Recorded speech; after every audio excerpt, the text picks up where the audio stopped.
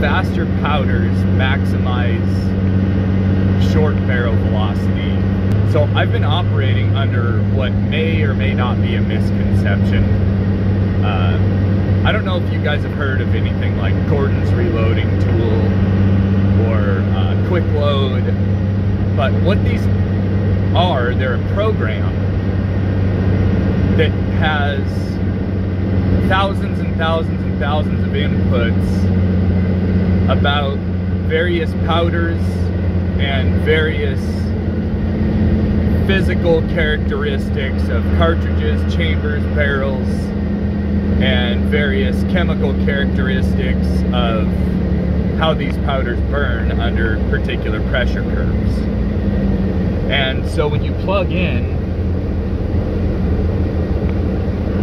charge weights with various powders into Gordon's reloading tool, it outputs very predictable predictions as for what your velocity is going to be. It seems obvious, right, that we lose velocity as we shorten the barrel. But I'm running powders in the burn rate chart right around 8208 XBR and ram shot tack, which are optimized for right around an 18 to 20 inch barrel. And I'll get 2,700 feet per second out of my 18-inch rifle, and I get 2,450 out of my 11.5-inch gun. What I haven't done is tried really fast powders, which only promise a velocity around, 2,500 feet per second out of the 18-inch gun, to see if I still get close to 2,500 feet per second out of the 11.5-inch gun. Because it says in Gordon's reloading tool that a couple of these powders are completely burned. They're at a full burn by like 6 inches down the barrel. In spite of that, Gordon's reloading tool shows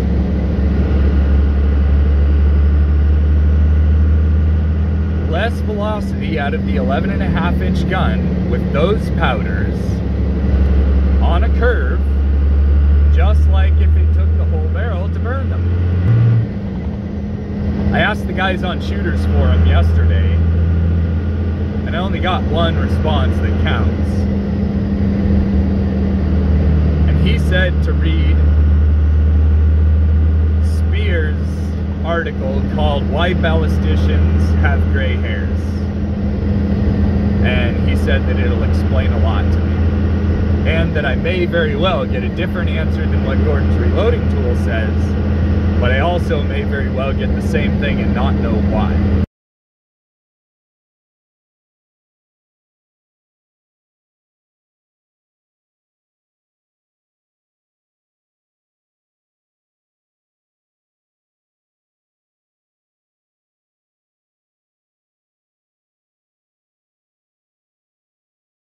So after firing this test, we'll first take a look at this brass. Starting from the two loads on the left are the loads loaded with LT32. This was once fired ammo ink brass. This is the second firing of it from new. The third and fourth columns are the loads with Ramshot Exterminator. The fifth and sixth columns are the loads loaded with Accurate 2495, and the final column here was the load loaded with Accurate 2460, and the loads loaded with the stay ball match.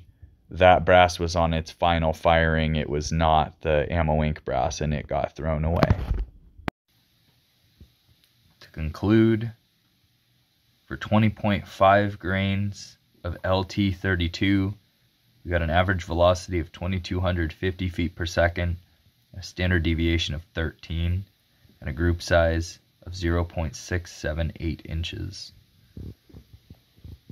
For 21.0 grains of LT32, we got an average velocity of 2,344 feet per second, a standard deviation of 7, and a group size of 0.560 inches. 22.2 grains. Exterminator gave us an average velocity of 2,177 feet per second, a standard deviation of 22. Group size 0.995 inches. 22.7 grains of Exterminator gave us an average velocity of 2,232 feet per second, standard deviation of 12, and a group size of 0.483 inches. Accurate 2495, 21.9 grains gave us an average velocity of 2,182 feet per second, a standard deviation of 23, and a group size of 0.800 inches. 22.4 grains of Accurate 2495 gave us a mean velocity of 2,203 feet per second, a standard deviation of 13, and a group size of 0.925 inches.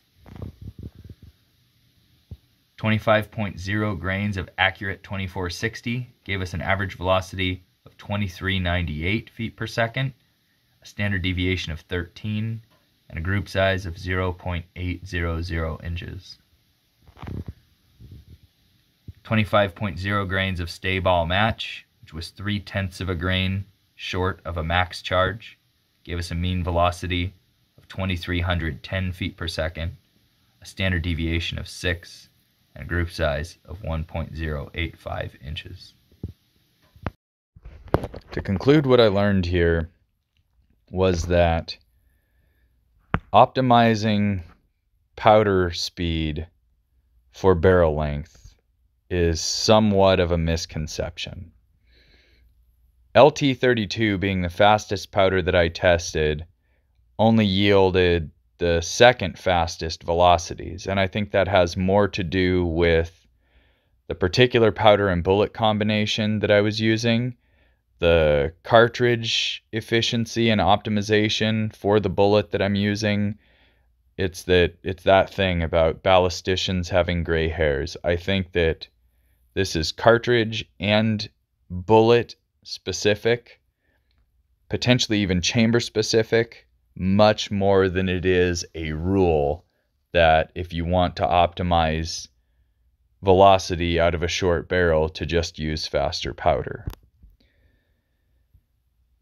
Gordon's reloading tool, quick load, and PMAX all issue similar data as it relates to velocities out of shorter barrels with all of these powder burn rates, so that the maximum velocity that you can achieve out of a 24-inch barrel, in general, that exact load is still going to yield you the best velocity out of a short barrel, no matter how little sense that seems to make from a layman's point of view. The physics and chemistry behind this, I don't exactly understand, but I was warned by people that I was getting into difficult to explain matters. I just didn't trust the quick load and the Gordon's reloading tool data, because something about it seemed to not make sense. That if I was burning up all of my powder in 6 inches of barrel, that particular gun should show that particular load should show very, very little change in a longer barrel, which is true, but that you can generally run that curve backwards, but you can't run it forwards. So I wish now that I would have loaded up one more test with the slowest powder that I have, which is CFE 223, but I didn't. But I got a feeling that a max charge with CFE, that will put me near 2,850 feet per second out of the 18-inch barrel. And I'm pretty sure that that will absolutely yield me the fastest velocity out of the short barrel. So misconception has been myth busted. And thanks for coming out, and I hope you've learned something.